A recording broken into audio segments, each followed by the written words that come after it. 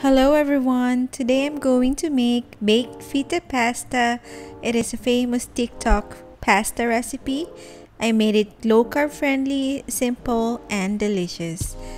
So to start, in a baking pan, add in some plum tomatoes and then add some chopped broccoli.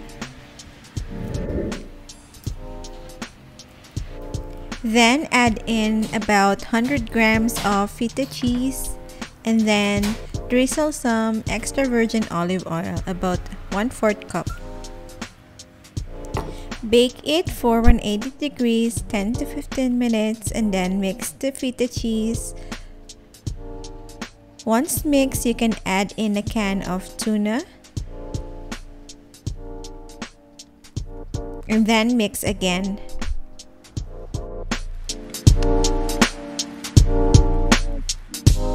You can season it with herbs and spices. I added garlic powder, onion powder, Italian herbs, and paprika. So now add in the cauliflower noodles. It's low carb friendly. Then mix and bake again for another 5 minutes. Once baked, you can add in some olives. I'm using green olives.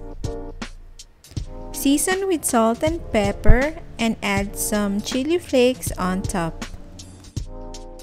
This is good for 2 people, 5.9 grams net carbs each. Thank you so much for watching. Bye!